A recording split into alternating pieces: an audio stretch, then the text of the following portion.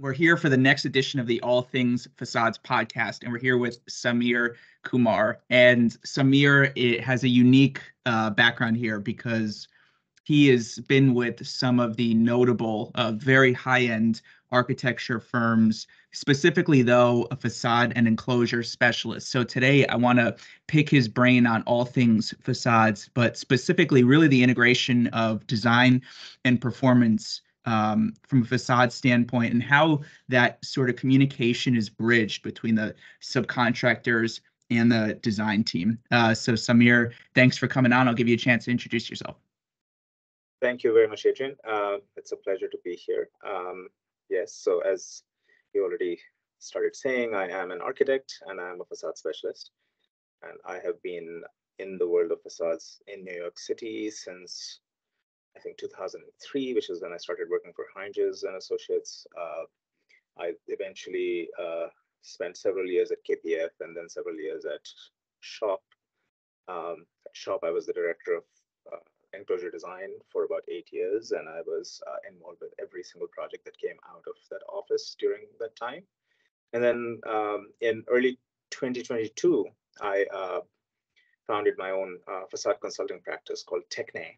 I'm now basically, in early stages of developing this practice, which I hope to sort of bring together all of my past experience and knowledge and put it in the service of helping more architects and more owners and more projects sort of come to success.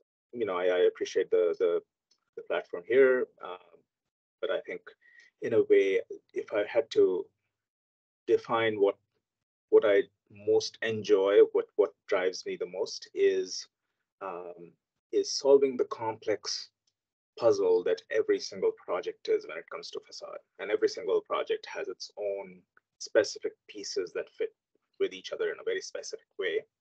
And the identification of these pieces happens during the course of design and continues into the course of construction phases with the contractors. And I think I have found success by being open-minded and by being curious and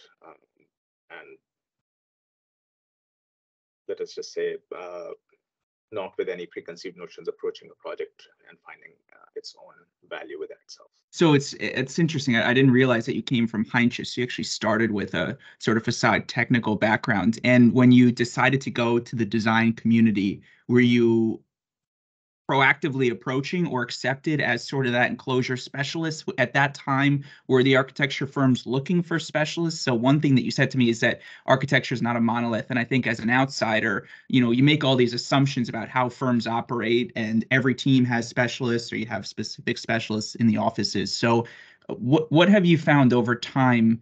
Are these architecture firms trying to niche out and really sort of build out specific teams to have specialties in specific areas, or is there sort of just a general broad knowledge base throughout the office?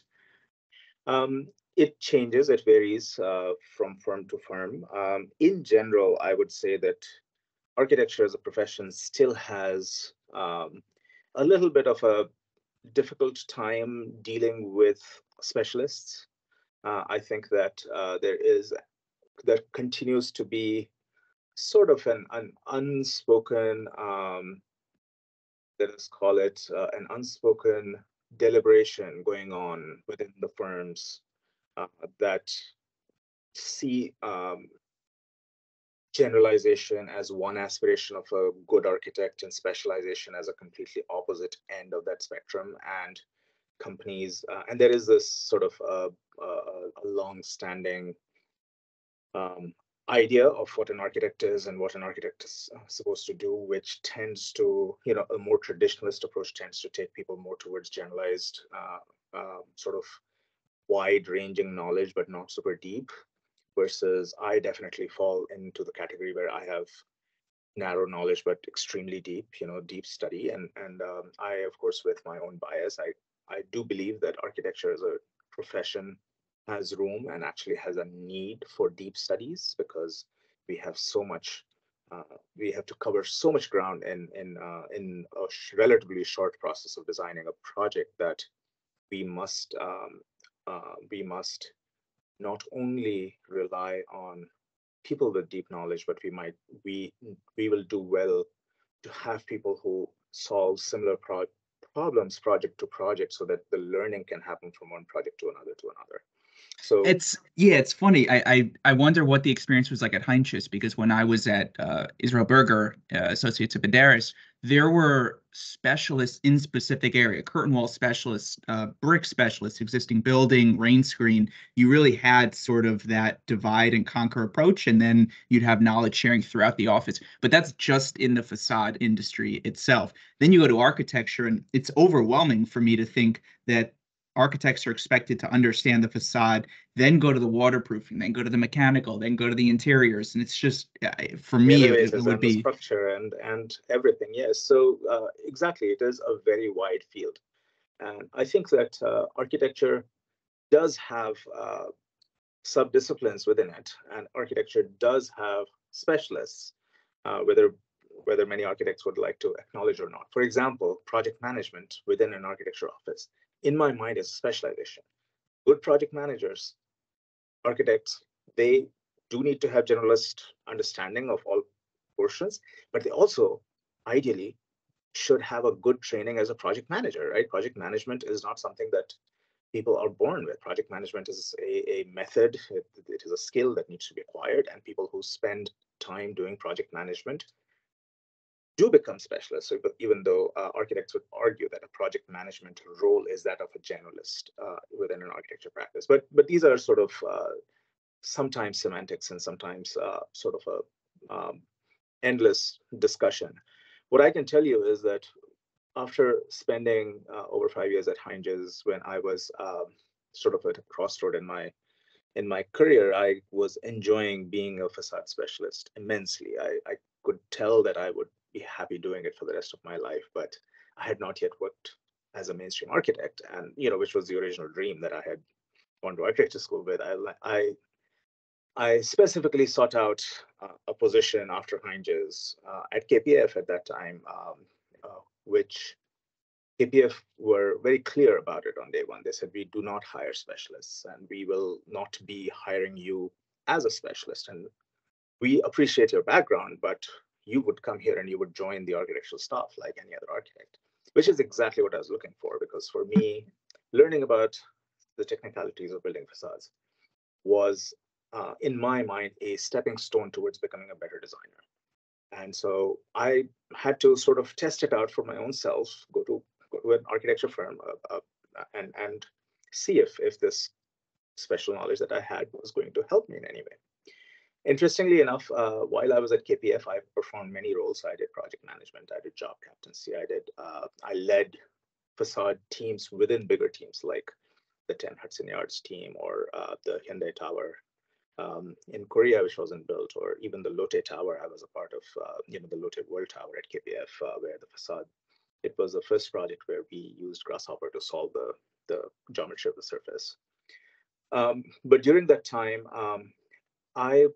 I did not have a title that acknowledged my facade expertise, but de facto, I was a sort of an in-house resource for the whole office, and everyone knew it. And I would have lectures for my colleagues. I would train them. I would help teams that I was not working on with selecting glass or with solving complex detailing problems. And I was also sort of the de facto face of KPF to the facade industry and the glass industry. And they would all reach out to me if they needed to connect with someone at KPF. So I had sort of never let go of my specialized underpinning while being at KPF. I was there for over 6 years.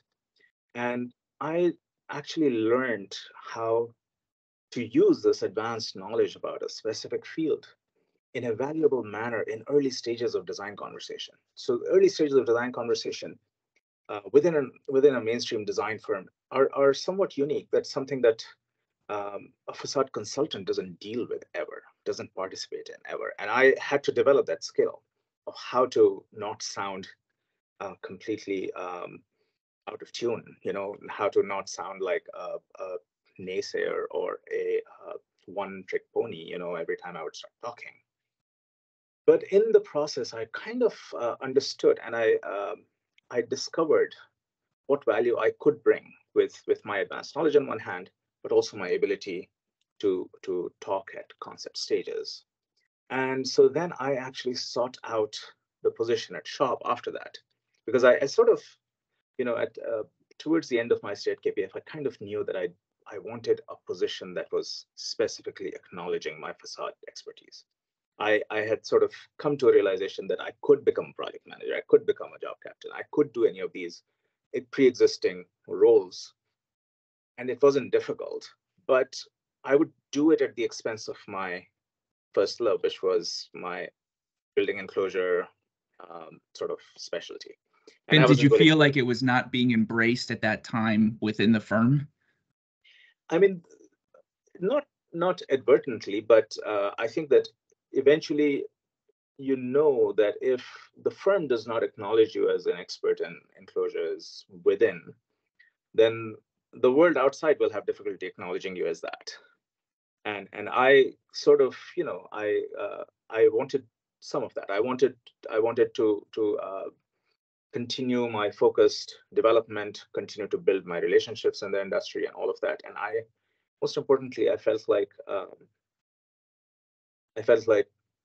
involving myself with multiple projects at the same time, as opposed to one project, which is the nature of working in an architecture office. You're on one project for 3, 4, 5 years, whatever it takes.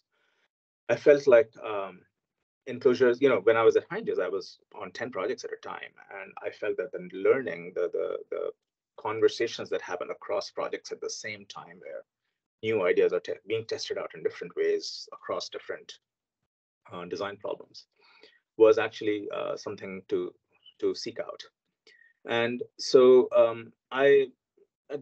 this was in 2014, and Shop Architects was just starting to become well known after the Barclays Center, and they were on a growth trajectory, and I was very interested in the work that they were creating, and so I approached them, and I sort of floated the idea that I could come in as a facade expert. And this was not a job opening that they had. They had never had one before, and they weren't necessarily looking for one at that time either.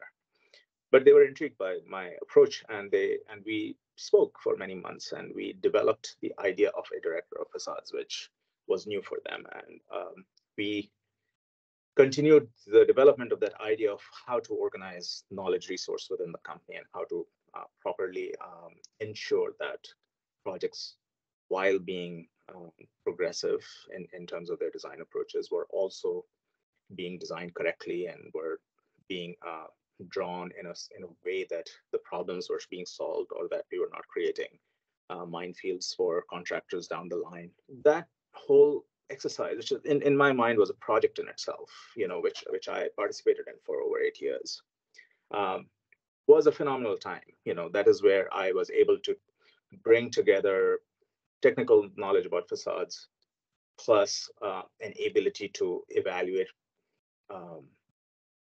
concept ideas and develop visions of success, visions of trajectories of success, like how, what are the potential pitfalls of a design approach, and how do we de-risk this gradually during the process of design? How do we set this up for success? How do we, and for me, success has come to mean something very simple. A successful project is the one where every stakeholder, including the architect and the owner and the general contractor and the facade subcontractor, they all must be successful. If the subcontractor doesn't make money in a project, that project is not a successful one, right? And so it is only when a subcontractor finds it's a good looking project and they're going to make a killing on it, will they put their best resource behind it. And that is what we need, right? We need full motivation that they do their best work on our project. And for that, we must ensure that they have no reason to hold back. So where do you, and that actually made me go on a different sort of thought pattern after you said that. When you see a separate design architect to architect of record, do you feel like that design architect has skin in the game? I mean, I'm trying to think about that relationship you just described between a design architect getting to see their design come to fruition through the actual installed project, and then having that sort of positive working relationship with the facade contractor. But do you see this once that DD phase is over and it moves to CDs and then the actual CA phase, it kind of gets turned or passed over to the architect of record and they sort of lose skin in the game? How does that relationship work? Um, I can safely say that on every project that I was involved in, whether it was at KPF, where we were doing projects all over the world, or it was at Shop, where also we were doing projects all over the world, where, I have, while at Shop, we did this really beautiful project in Melbourne, Australia. We were doing this extensive project in Botswana in Africa. We were doing this project we were doing a number of OBO US Embassy projects, etc. But we were also doing a project in Vietnam at that time. And in many of these situations, we were at a position of design architect. But in all the cases, we would have a transition from, as you said, from DD to CDs, where the responsibilities which would move away from us as design architects towards our executive architects, except for the facade. And the facade was always something, for KPF, what is standard was that they would hold the facade as well as the public areas of the building. So it would be the lobby and the elevator lobbies and maybe the bathrooms, etc., in a core and shell office building. But we would always ensure that we would be involved across the entire process of design and delivery of the facade. We never really drew a schematic or an early DD level facade and gave it away for someone else to solve. Even in case of some of the OBO work that Shop has been doing, and I, as Techne, as my own company, I continue to be involved with a lot of that, where it is a design build kind of a contract where the architects are only creating a bridging set, and then a general contractor comes in with their entire design team and contractor team.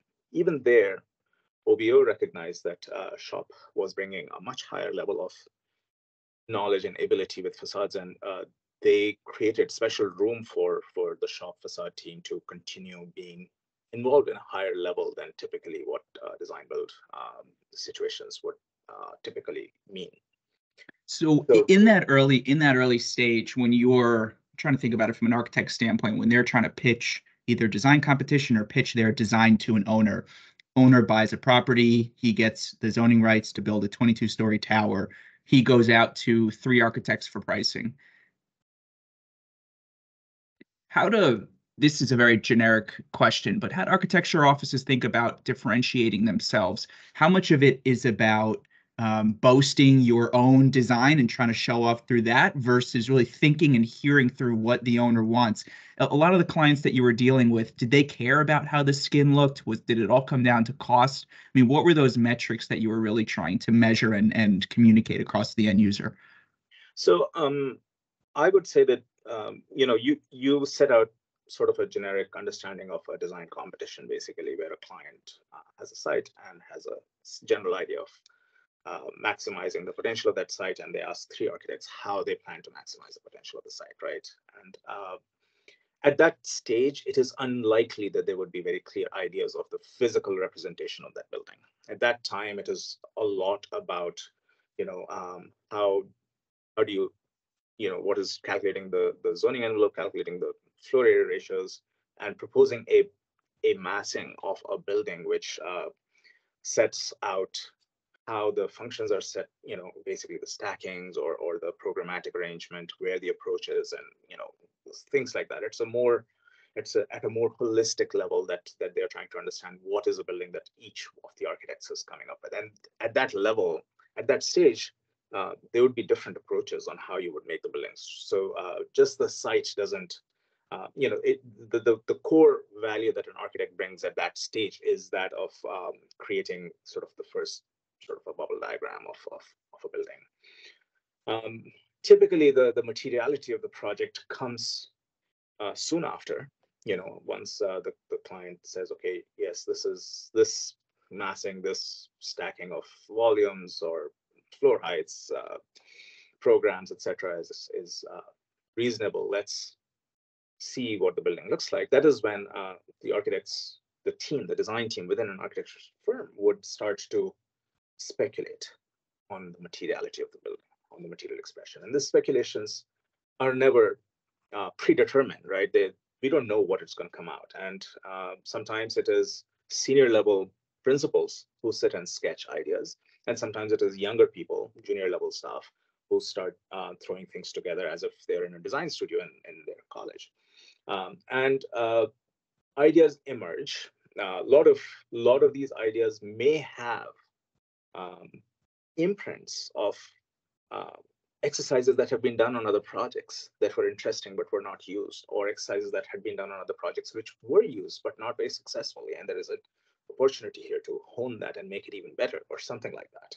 For example, the 10 Hudson Yards KPF, it was one of the first office buildings that KPF was doing in the US after a long run of doing a lot of projects abroad. And at that time, KPF had, mastered the core and shell office building in many, many markets. And they were finally back in New York with a real core and shell office building. And we came up with this idea of doing a shingled facade, right? A shingled facade that 10 Hudson Yards employed did not exist in New York for one simple reason.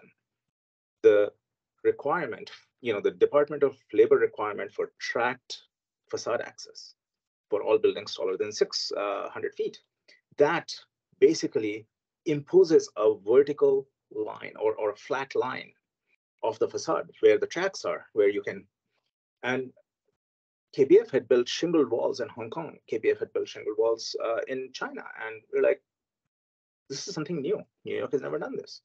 And we had to then, to succeed with the shingle wall, we had to actually solve the window washing track first, which is actually not a straight line. It is an S-shaped track. Wow. And that so I've never gone over there. You can see a building maintenance unit dancing around the facade. Absolutely, because it is a concealed track. It's not a straight track that is put outside. It is concealed within the mullions, but the mullions are inclined and they do not line up floor to floor. So the track has to jump back and then come out and then jump back and come out.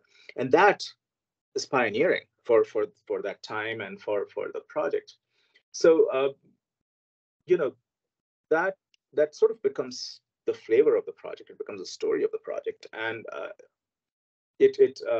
so coming back, when you have 4 or 5 expressions in front of you that are all speculations of what this building could look like, that is when someone like me would say, okay, these are all valid expressions. What is the reality of this project? What are the factors that are outside of the designer's purview? There is a client who has a budget. There is a geographical location of the site, which implies what kind of marketplace you're in and what kind of subcontractors you have available. And that is also affected by the kind of budget or the position in the real estate market where this project is going to be located, and potentially what kind of rents it will be able to command, or what kind of value the owner expects to get out of it. And then you have to understand the regulatory environment and whether or not there are any acoustic requirements because you're next to a highway or something. And you start bringing into the picture all of these factors to say, which of these seem to have a higher potential of success versus the other? At that same time, you're also saying, okay, this particular rendering has a green expression to it. What is that green? It could be terracotta glazed. It could be pre-patinated copper. It could be painted aluminum. Which one is, each one comes with its own cost structure, procurement structure, its own sort of potentials and limitations. And you say, okay, what is right for this project? What is the bigger chance of success? And of course, architects will say that, okay, if there is one thing that becomes really important for me in this, is this green material, and I want it to be terracotta, right? An architect can say that on day one and say, this is priority. And then say, okay, if we want this to be terracotta, if you want terracotta, how do we make room for an expensive material like that to come and become successful on this project? How can we then, if necessary, how can we then reduce complexity in other places? Because if you design a 3-dimensional facade, which is a lot of ins and outs, they're always expensive. You have a lot of opaque area where you need multiple layers of material, insulation and waterproofing and interior sheathing, interior galvanized vapor barrier, on and on. An opaque area is always higher cost value than a transparent vision area. So you're like, okay, I have these pieces to play with. I have those energies code to comply with. How do I find the right formula where terracotta is a given? How do I arrange everything else so that it starts fitting together as in a holistic picture and become realistic for the project?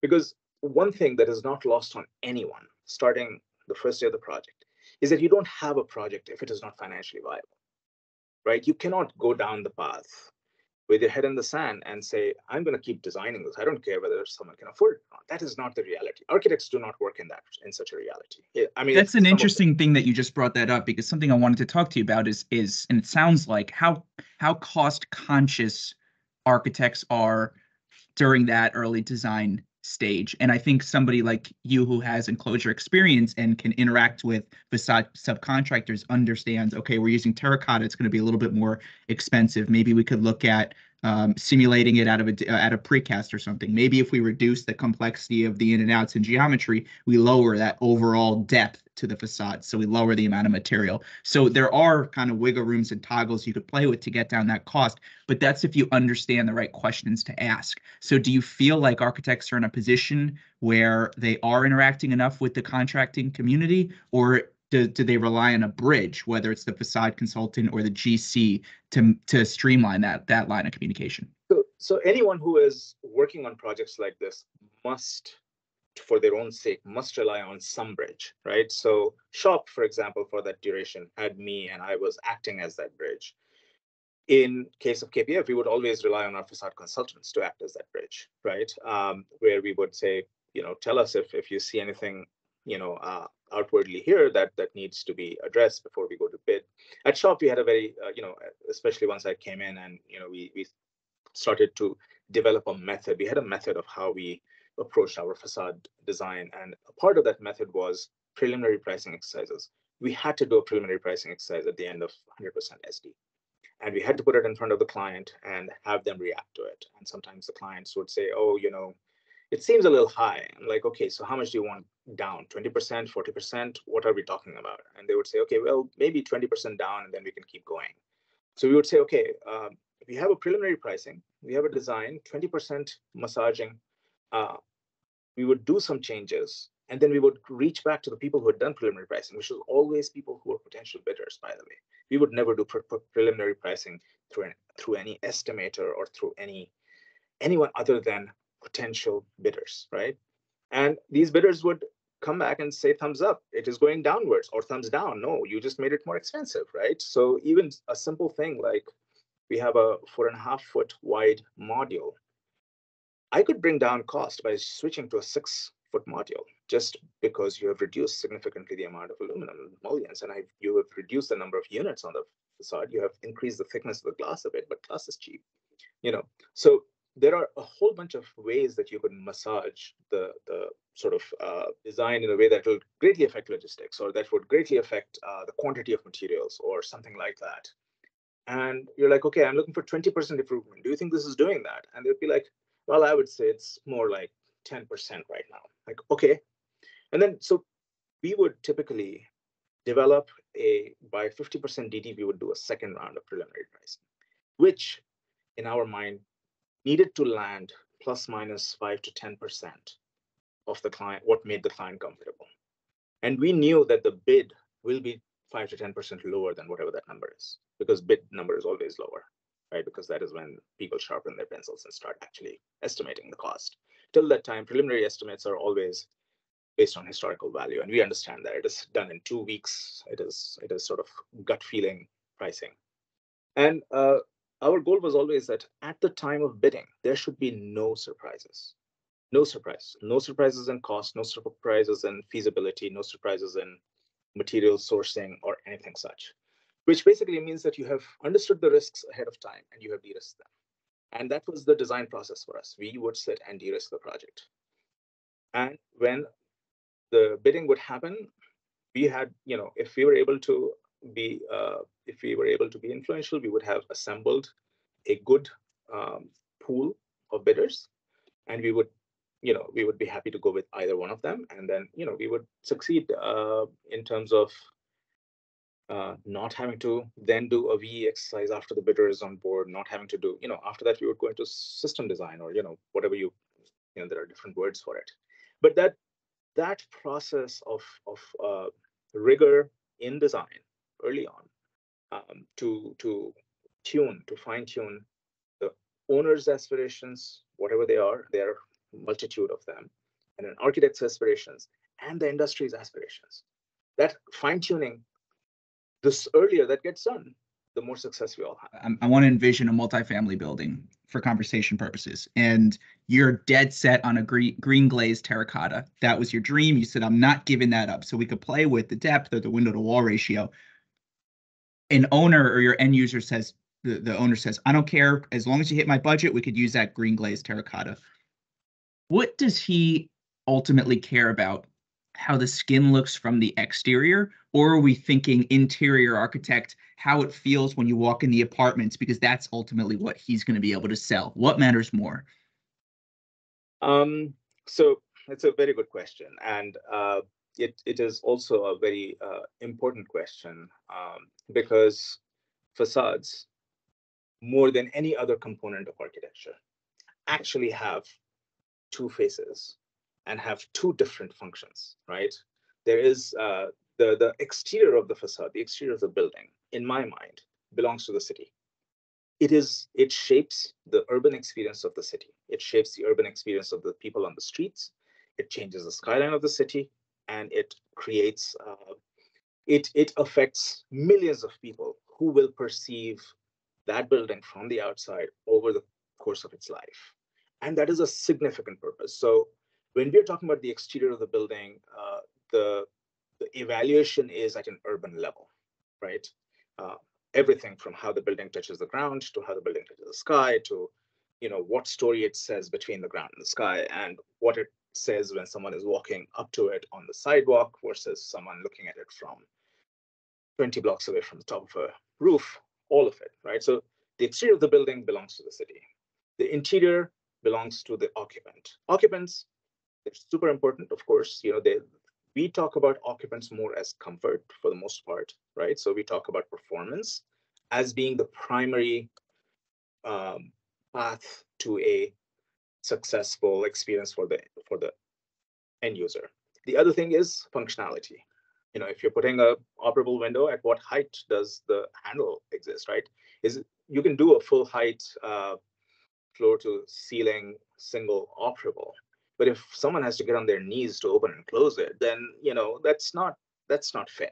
Or if you're doing it a tilt where it's tilting up outwards on top, but you can only pull at 900 millimeters or 3 feet from the ground, and you can never get enough pressure up on top to pull it in so that it can lock, then you have a failure there, right? So there is the question of comfort. There is a question of, how much blank wall do you have to put furniture against? How much blank wall do you have to put a painting on? How much of this interaction with the facade, when we talk about residential building versus a commercial building, the interaction to the interior of the facade is radically different, because an interior, the residential building has, say, maximum 20 feet of a room. 20 feet would be the deepest room approximately, but they're more like 10 to 12 feet. You're right up against the facade at all times. You're touching it, you're feeling it. In a commercial building, open floor plan, you have a 45-foot lease depth. Your closest desk might be 3 feet away from the facade, and you might have a walk around, a walking area next to the facade, just because of comfort, because it's too cold close to the facade, or because of other things. So the relationship of the interior of the facade changes from function to function, and all of it comes into play. But more in sense of comfort, more in sense of functionality, and all of that. When we talk about glazed terracotta, for example, it is entirely in the service of the city and the urban experience. It is not really about the interior experience. Well, if you go to the Domino sugar development, I mean, a lot of different materiality, whether it's unitized curtain wall with a specialty tile or a copper metal panel finish or a precast facade. But these are all facades, rental buildings with highly opaque area, but very, very, very successful facades. Where I go to a city like Vancouver and it's all curtain wall, all window wall. And I've talked to the design community, and frankly, it's just been a lack of specialty contractors. So there are a few single, window wall, curtain wall contractors that just dominate the city. And so, as somebody who's outside of the design community, in my eyes, I ask, is there just lack of creativity or expression? And I think it's just lack of availability. And cost is a matter, right? Because building a all glass facade with very little spandrel, or a window wall which has zero spandrel, is the cheapest facade you can build, right? It is, and that is the reason why we have such a glut of all glass facades. It's cheap. And every time, at shop, we were always committed to having a material that was not glass be the story of that project, right? There was always a different material. Glass was always a secondary material. KPF was different. KPF was comfortable doing all glass buildings, but shop was never super comfortable with that. So, and these are just cultural differences within design cultures. There is no better or worse, but at shop we always to bring in this other material, to another material that would be as weather resilient as glass. So the reason why glass is so easy to use is because glass is one of the most inert materials that you can employ, that does not change due to weather. It does not lose its sheen, its transparency, its coloration, nothing, right? Glass is basically molten sand.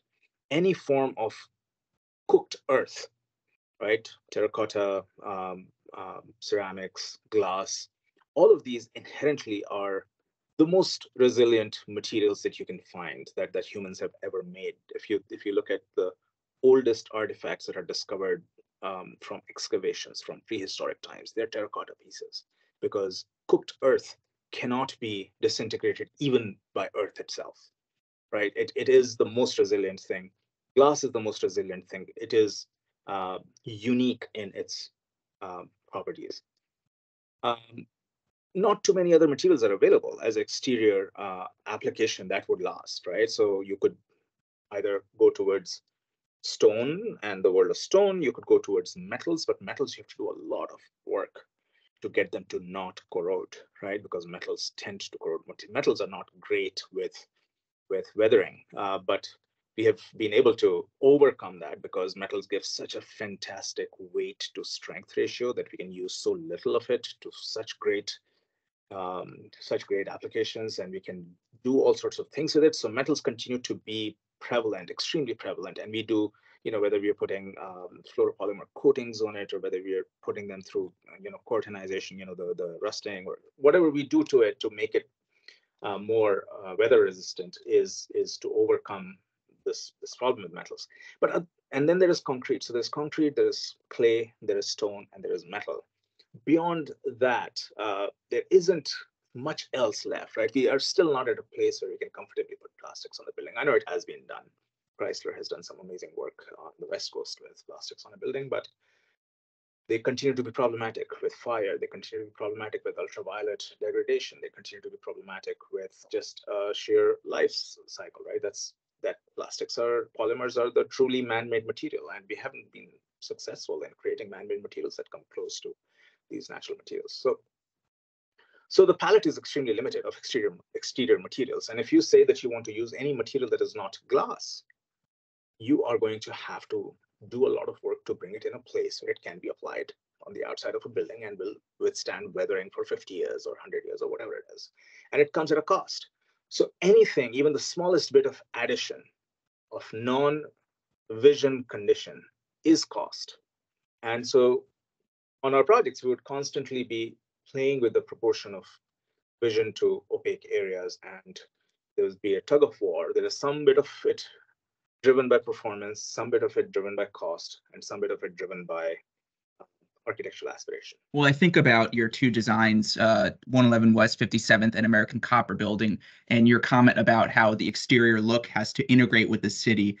people who I know a ton of people outside of the industry that will be able to quickly identify those buildings. So credit to you that you really did your job in sort of And the leaving the team at mark Shop Architects, the team at Shop in the Architects. city. Absolutely. The whole design team. One thing I want to ask you and bring up, because American Copper is a unitized facade that incorporated a lot of opaque areas. So I'm going to give a shout out to my friend Matt Bronsky at SGH, because he asks me the same question. How do we eliminate the misnomer that curtain wall is an all glass facade, and that you can design a unitized facade assembly that still incorporates a lot of opaque materiality?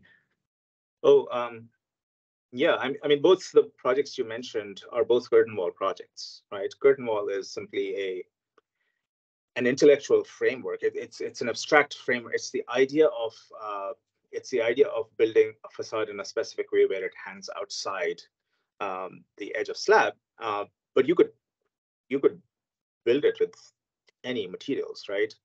We have tended to focus more and more in using aluminum extrusions to create the performative part of the curtain wall, because aluminum extrusions, the method of extrusion, the material that is aluminum and its specific properties has enabled the most inexpensive, state-of-the-art ability to create high-performance building enclosures that are assembled on site, that are interlocked on site, right?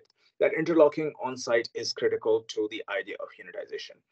Even in any method of prefabrication of facade in pieces, putting aside precast, because precast is one that still relies on wet seals, right? So precast, you put that aside, but steel panelized systems, which was sort of pioneered by island fabricators and then taken up by a number of others, even they did not start out, they sort of started out in the world of wet seals like the precast, but they very quickly learned that at the edges, if they put aluminum extrusions that allowed a proper interlock and a pressure equalized sealing, it significantly enhances the performance of the project, of their facade. So this using of interlocking aluminum extrusions, if you can figure out a way to do that behind any material you want to use, you're golden, right? And in principle, it would all fall under the world of unitization. And it does not really have anything to do with whether you're using glass or not. And it doesn't have, and unitization works best in a curtain wall scenario because a curtain wall being outside the slab edge is continuous. So it gives you a continuous line of fully tested, designed facade. As soon as you start putting your facade between the slab edges like a window wall, you are creating breaks in the continuity of the facade. And now you're Compartmentalization, right? Yeah, you're bringing in more points of failure, or you bring in more side sealing. So, and this is not to say that window wall is never applicable or never as good or comparable. There are projects where window wall works best, but if you're talking about curtain wall as a framework to build a facade, it is not tied to any material expression, or it is not tied to it's not tied to cost even. I have done really inexpensive curtain walls, and I have done very expensive window walls as well. So I guess, yeah, your appetite for different materiality, whether it's brick, stone, metal, you can incorporate that in either, as you said, a precast inlay panel or a mega panel system, which are both outboard of the slab and just are set on the slab with your typical P-anchor or welded connection. So both utilize curtain wall technology, but still can be highly opaque facades. absolutely. Yeah. But there was a project that Sharp did in 2015, 2016 on the Upper East Side. It's on 91st Street and First Avenue, I think. I don't know what it's called now, but it was the client was Anbao, and they wanted it to be a brick building. It was I think a 37-story residential tower, and there was a lot of discussion and debate because they wanted a brick expression because of the neighborhood and being contextual, and we studied that through thin brick applied as a part of window wall. We studied it as precast concrete with thin brick applied to the face of precast. But what we ended up with was hand-laid brick on a blockwork backing, right? And window wall inserts within the rough openings that were done by Pioneer. But it was an interesting sort of process of education for me, I remember, because it was sort of the first time that I had done a multi-story hand-laid brick project, and I had always sort of dismissed that method as something that did not belong to high-rise construction or did not belong to modern performance or the state of labor costs and sort of the general logistical challenges of building in the city. I had always just shut that out.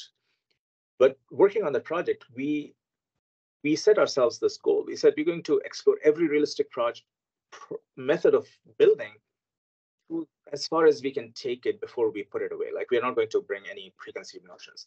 And so we contacted IMI, the International Masonry Institute that's based in Long Island City, and they brought in bricklayers into our office.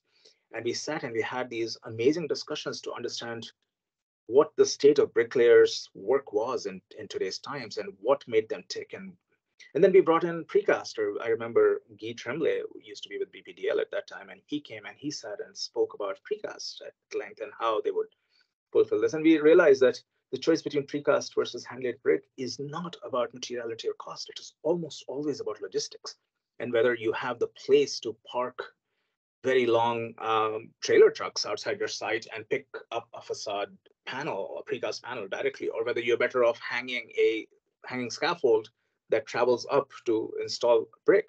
And on the flip side of that, I know a lot of markets where architects have an appetite to use hand laid, but they just don't have the local labor force or masons. That too. And so interestingly, as we did more research and we spoke to a number of window wallers at that time. And eventually what went into our bid set was something that had already been vetted out. We did not draw an architecture set where we left it for the industry to figure out how they wanted to give us that project, because we knew that we would lose control of this project as soon as we did that.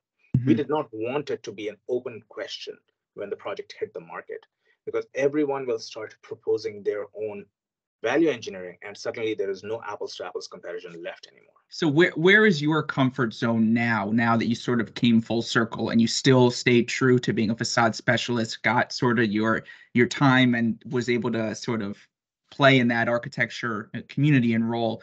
Is your comfort zone, or where you thrive in a role where you're able to work directly for an architecture firm, or do you like being that bridge and working directly for an owner?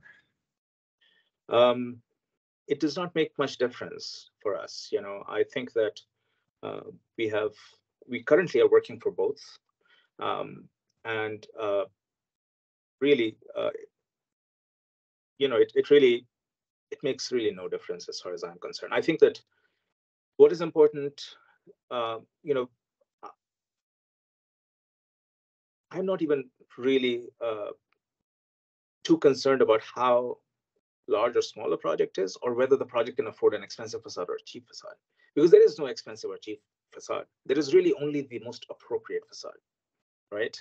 And for every project, there is a very small window of appropriateness, based on all of its, all of its pieces of the puzzle that are around it. And our purpose is to help discover that window of appropriateness. And it doesn't matter whether an owner is hiring us or an architect is hiring us. What is really important is that we do not want to stand on the fences, simply producing technical solutions to whatever the architects may be imagining.